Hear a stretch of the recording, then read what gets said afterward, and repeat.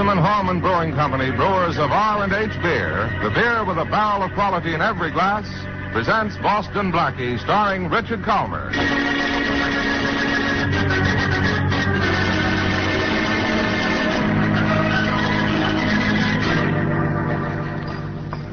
Well, Blackie, it's about time. Oh, I'm sorry, Mary. I left the apartment without my wallet and had to go back for it. Have you ordered? No, I was afraid I'd have to wash dishes if it didn't show up. All I have with me is 15 cents. But you have your smile. That should pay for the most expensive breakfast in town. I tried it once. Did it work? No, I did. Washing dishes. Well, let's see. What's good for breakfast on such a cheerful morning? Who's cheerful? I am. Just because I promised to meet you for breakfast. Oh, Blackie, you're sweet. Well, if you must know, Mary, this is why I'm cheerful. What's that? What does it look like? A very lavender envelope. With a very lavender odor about it, too. All right. Who is she? The return address on the envelope says Ann Martin. Old flame of yours? Not even an old ember. She's the wife of one of Shorty's old gangster pals, Harry Martin. Well, forgive my woman's curiosity, but why is she writing lavender letters to you? I don't know. I haven't opened it yet. Mind if I do? I'll mind if you don't. Excuse me. I will not. You're going to read that aloud. Maybe I'd better read it in a whisper. Oh, what does she say? Dear Boston Blackie. I could have guessed that much, but what does she want? Besides you. Let's see. Nothing important, Mary. Just $50,000.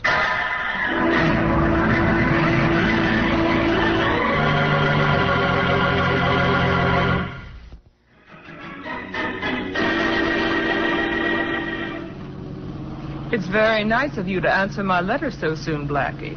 I thought you would. But I didn't expect such a lovely drive in the country, too. Your request this morning for $50,000 sort of stifled me, Anne. I thought the country air would do us good. I guess I'd better explain. That's not a bad idea. I don't want you to give me $50,000. I'm talking about the money my husband put away before he went to jail. You remember my husband, don't you, Blackie? Harry? Sure. He liked you, Blackie. I thought he might have told you where he put that $50,000. Which $50,000? The money he and the gang got in that Berkeley City job. He died in prison last year, you know. Yes, but I don't know what he did with the money, and even if that money is found, the police have a priority on it. Well, you can't blame a girl for trying. I guess we better go back to town. All right. What's on the radio Saturday afternoon? Turn it on, see. Thanks. No, not that one, Ann. That's my police radio. Two-way at that. Oh, sorry. That's switch there. Right. What are you doing with a two-way radio? Playing policeman professionally? Oh, this radio's no joke. I bought it myself, and it comes in handy on a case every now and then. You're becoming a regular Boy Scout, aren't you? Oh, I really never use the thing except for laughs when Faraday's men are looking for me. Then I cut in and answer them back. Policeman's little helper, aren't you? Let me tell you something right now, Boston Blackie.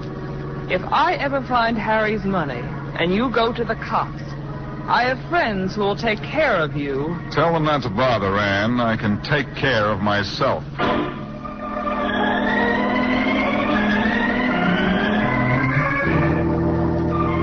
Oh, boy. Mary, did that come out of you? You just wait, Blackie, till you read what happens to the hazards of Hannah. You, bring me the Sunday papers and then sit over there and read them yourself. That's very nice of you. I can't wait for Sunday. I like my thrills in color. Hey, you want me to read you the hazards of Hannah? No, thanks. I'm not hep to Hannah's hazards. Ignorant, aren't you? Oh, here's something not in the funny papers that may be a joker just the same on page 1. What? Jack Winters, Bob Talmadge, and Esther Brown are back in town after spending several years at Uncle Sam's mansion up the river. And who are Jack Winters and so forth? Well, I don't think you know them socially, Mary. They came from the far side of the wrong side of the tracks. Well, then how do you happen to know them? I've been hopping back and forth over those tracks all my life. They were pals of Harry Martin's. And who is Harry Martin? Before he died in jail last year, he was Ann Martin's husband. Oh, and Ann Martin is the girl you saw yesterday who wanted you to tell her where her husband hid his $50,000. Yes. And it's just possible that there's a connection between Ann Martin wanting to find out where her husband's money is hidden and the release of Harry's old pals. How? Well, Harry Martin was a pretty smart guy. He undoubtedly told just one of the three where he hid the $50,000, and I think Ann, his wife, knows he did, too. Why do you think that? Ann found out her husband's old pals were going to be released from prison and knew that as soon as they got to town, whichever one knew where the money was would go and get it. Oh, I see. So she thought that maybe through you she could get to the money before the others got out of jail, huh? Well, that's what it looks like to me. That's an angle, anyhow. Read your funnies. I'll be back soon. Where are you going? To see Ann again about this new angle. Ann Martin again, huh? You stay away from her, Blackie. You get a kick out of the hazards of Hannah, don't you? Well, I'm getting interested in the angles of Ann.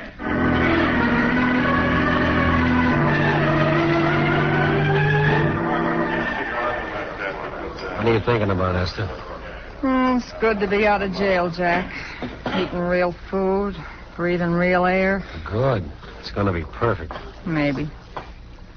Say, I wonder where Bob is. I don't know. Where'd you go, Esther? None of your business. You were gone a long time. What's that to you? Nothing, I guess. I wasn't gone as long as you think. I came back for a few minutes and you were out. Where were you? Out. Doing a little asking around. About what? Your business is your business. My business is mine. Let's keep it that way, Esther. Maybe we better, huh? Yeah. Jack, look. Look who's walking down the street. Where? Crossing this way, going toward the alley. Hey, that guy looks familiar. Yeah. It's Boston Blackie. What's he doing down in this neighborhood? I don't know. We better find out, huh? Leave the waitress $1. Let's duck out the side way and meet him in the alley. Okay, let's go. I've been wanting to meet that guy down here in my territory for a long time. Easy, Esther, easy. Here he comes.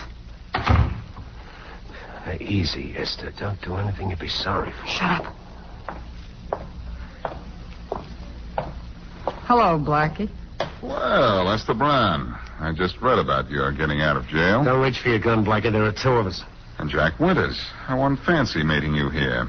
What are you doing down here, Blackie? Oh, just looking around. For trouble, maybe? You know I don't have to look for trouble, Jack. Trouble comes to me. What do you mean by that? Nothing. Have you been up to see Ann Martin yet? No. Why should we? He knows why we might, Esther. That means he knows too much. No, not yet. But I'm going up to see Ann and find out what there is to know. I don't think you ought to. I didn't ask for your advice. Then maybe we ought to fix you so you won't need it. You swing fast, Jack, but not hard enough. Well, Jack won't wake up for a while, I guess.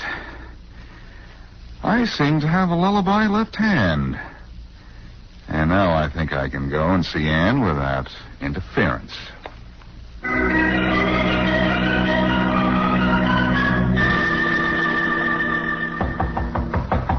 Ann? Ann, open up. Hello, Ann. Faraday. Hello, Blackie, old pal. Come in. Why, thanks, but... Hey, now, wait a minute. What's the gag? Is there a body in there? Why don't you come in and see? What? And I have to go through a long routine to get away from you? Oh, no. So long, Faraday. All right, Blackie. Stay where you are. It's that man again with that gun again. And it's you again with a body again. Get in here. And you better make up your story. You're going to need a good one. Awfully quiet in here, Faraday. Is this a murder scene? How could it be, with no photographers, fingerprint men, or the coroner? They're gone. And where's the body? It's gone, too. I've missed all the fun, haven't I? How was she killed? How did you know it was a she? She lived here, didn't she? I found bodies in your apartment that weren't yours. Good point, Inspector. One of these days, maybe it will be my body. Then what are you going to do to keep your job on the force? I'll worry about that happy day when it comes. Faraday, are you really putting your gun away? Yeah, what about it? Don't tell me you're going to admit that sometime, somewhere, there's a murder I didn't commit. You listen to me, Blackie. I put my gun away because just once I want to see what kind of a man you are. My gun seems to make you want to try to get away. Try, Inspector? All right. When I pull my gun on you, you always escape. Or maybe this time, with my gun put away, we can talk this thing out and no tricks. I hate to spoil your fun, Inspector, but this is one time I have no intention of running from you. Yeah? Why? Oh, well, I'm just tired of it. What happens when I duck you? I not only have to avoid every cop in town, but I have to solve the case for you to clear myself. No, that's too much trouble. Well, at last you're coming to your senses. What are you coming to, Faraday? The reason you killed Ann Martin. Did you find it out all by yourself? Oh, it didn't take much to find out. You saw Ann Martin yesterday afternoon. The whole neighborhood was talking about that car of yours. What should I have done to pick Ann Martin up? Driven down in a coal truck? Then you admit you saw her yesterday afternoon. I admit, Faraday. Yesterday afternoon from 2 o'clock until about 5:30. All right, that's fine. It comes under the heading of so what in my book. She was alive then. We've already established the time of death between the hours of 8 p.m. and 12 midnight Saturday. Then I suppose if I tell you exactly what I was doing in that time, you'll let me go and the fun will be over. Oh, no, Blackie. You don't get out of this, not even with a perfect alibi, 10 witnesses, and 37 affidavits. My, but you sound convincing. But I'm sorry, Faraday. I didn't kill Ann Martin. Who did? I don't know, but give me 24 hours this side of the bars, and I'll not only get your killer for you, but the $50,000 Harry Martin stole before he went to jail. You're still looking for it. I happen to know that. What's the gag, Blackie? Gag? What's the idea of asking for 24 hours? You usually take it. Only when you have a gun on me. Okay, Blackie, get out of here. But I'm holding you to those 24 hours. You won't get 1 minute more. Now beat it before I change my mind. You mean you don't think I could get away from you if I wanted to? No, I'm letting you go. No, if you'd made one false move while we were talking, I'd have shot you in your tracks. Now get out of here.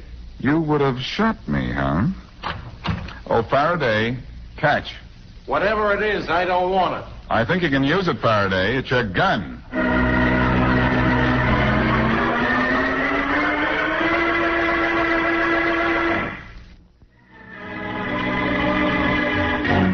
Ann Martin, wife of a dead gangster, arranged a meeting with Blackie to find out from him if he knew the whereabouts of $50,000 hidden by her husband Harry before he went to prison. Blackie didn't know.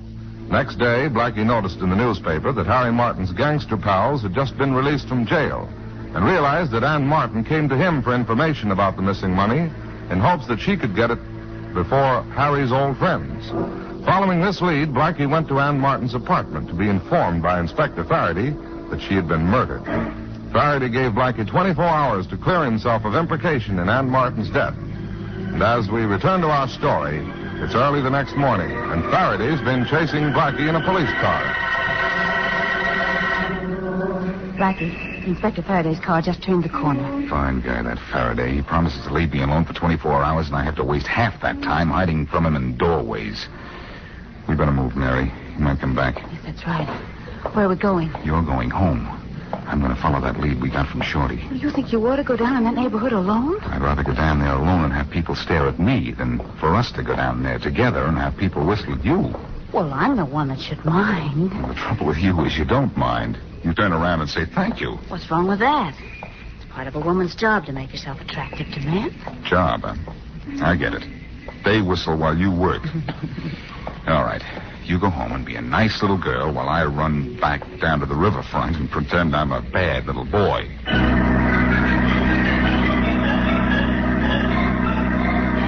How's the jaw, Jack? Quit worrying about it, Bob. It's okay. I tell you, Jack, you shouldn't have swung on Blackie like that. He can give us trouble. Hello, boys. Oh, hi, Esther. Hi. Okay. Now that I'm here, let's get down to business. What? Don't mind me. I want to hear this. Blackie. Well, Bob Talmadge and Jack Winters, too. Isn't this cozy? What do you want?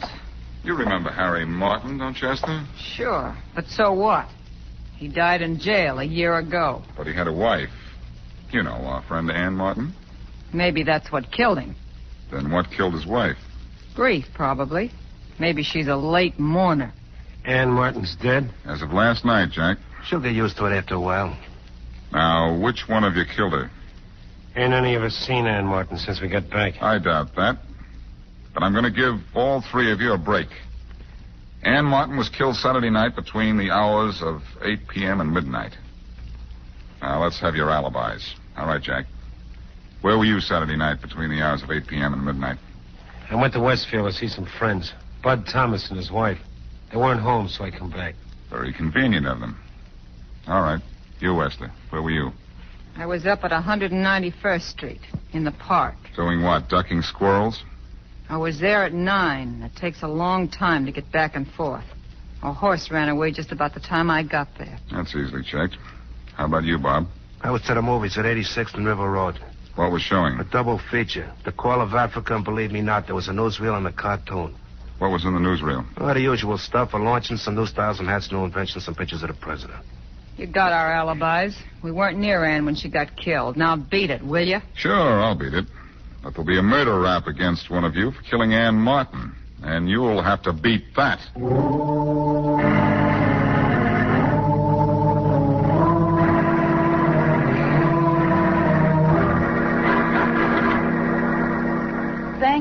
Thank you very much. Goodbye. Well, that's the last of the phone calls, Blackie. Bob Talmadge's alibi is solid, too. The movie theater said they showed a double feature and a newsreel last night. Well, all three of our suspects seem to be in the clear, don't they? Blackie, is this going to be one of those murders where you almost begin to think you did it? No, Mary. I think I know who killed Ann Martin. What? But I promised Faraday the $50,000, too. And the killer has to lead me to the money. Well,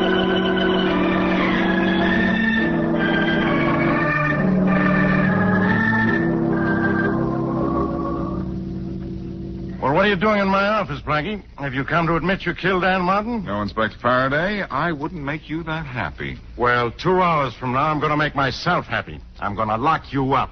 Ha ha. You're a regular clock watcher, aren't you, Faraday? No wonder you never accomplish anything. Why, you could be on hot on the trail of a killer and quit at the 5 o'clock whistle. I'm quitting on you at the end of 24 hours. That's all I promised you.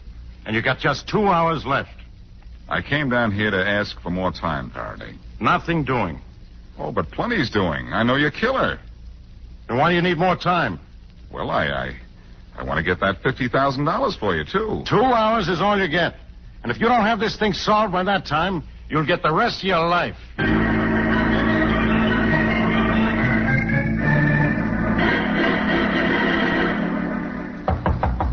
Who is it? Boston Blackie. Oh, for the... Let him in, Jack. Okay. I don't know where we have any truck with this bum, Esther. Shut up, Bob.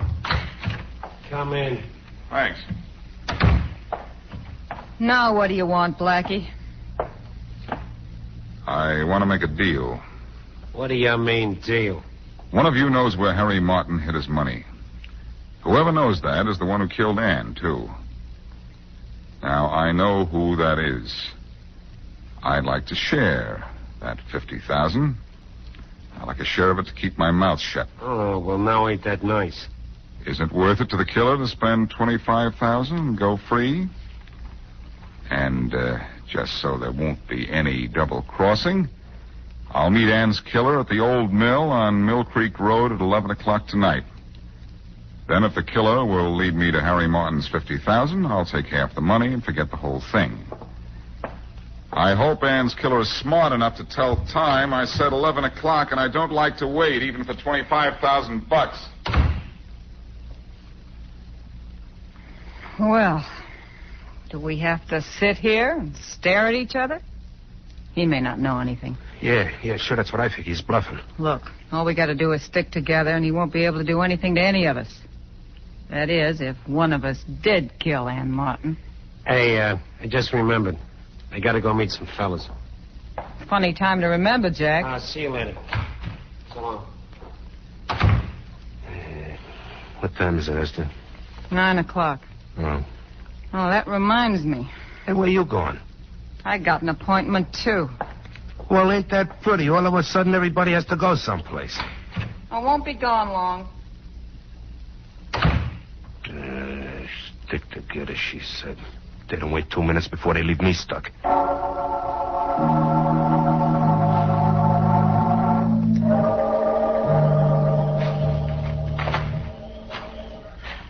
Blackie. Here I am. It's just 11 o'clock. You're perfect. Yeah, some things. I suppose you think that because you're here, I'll say you killed Ann Martin. You said you'd meet your killer here. And you'd like to meet him, too, wouldn't you, Esther? Sure. Wouldn't you? I want to know where that dough is. Maybe this is your answer coming up the path. It's Jack. He killed Ann. And he knows where the money is. Does he? Hey, Blackie. Guess you just figure this means that...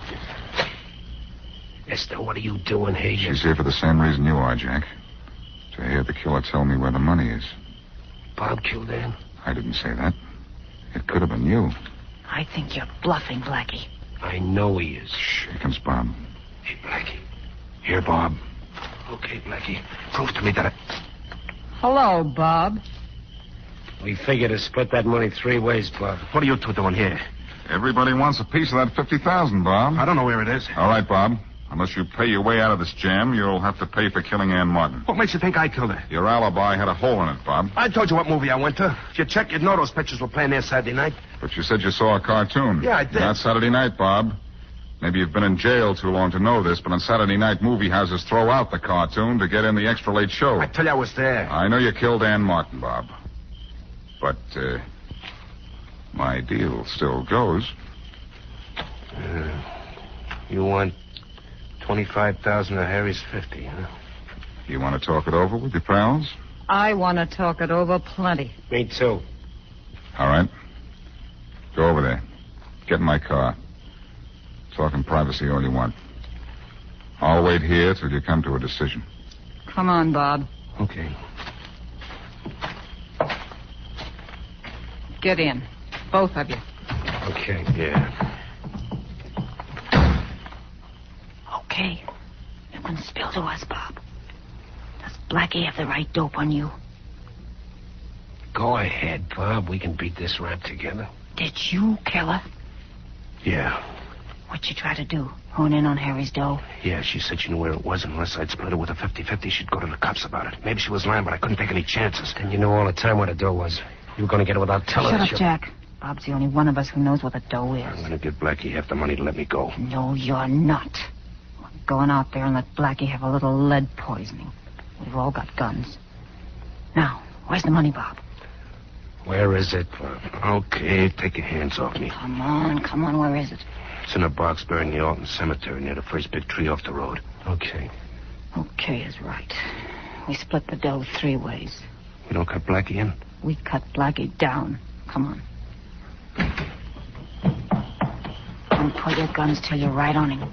He's pretty good with a gun himself. Well, so the conference is over. What goes? You do. Let him have it, boys. Okay, Blackie, you're through. I'm going to play.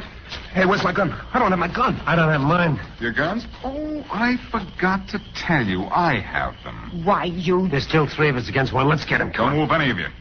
What are you so tough about? So you have a gun. What good's it going to do you to kill us? I don't want to kill you. I want to preserve you for Faraday. You can't turn us over to the cops either. Maybe you know which one of us killed Ann Martin, but you don't know what you really want to know. You don't know where the money is. Oh, but I do. I listen to you. You got a big mouth, not big ears. I forget what size ears I wear, but I heard every word you said. If you look inside the millhouse doorway here, you'll see my portable radio set. So what? There's a 2-way shortwave radio in my car. The microphone was on. I tuned you in on this radio set and heard every word you said. The money is buried in the Alton Cemetery. Pretty smart, aren't you, Blackie? I'll take that compliment slowly, Esla. But I think I'd better take you down to headquarters in a hurry. My 24 hours are more than up, and Faraday's the fretful type.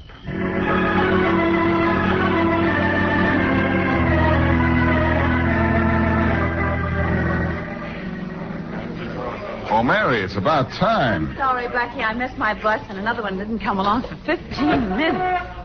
Have you ordered yet? No, I was afraid I'd have to wash dishes if you didn't show up. All I have here is 15 cents. Oh. Oh, that makes you happy. Oh, Oh, no. This is what makes me happy. Letter from a boyfriend? It's from a man, yes. You jealous? No. Aren't you the least bit jealous? No. Well, aren't you joking? Yes. Oh, that's better. What's he want? Oh, nothing much. Just $100. $100? Isn't that awful? What kind of men do you know writing you for money? Oh, he's not a bad sort. Not bad. He's criminal. What's the 100 for? Blackmail? No, black suit. The man's my tailor. Oh.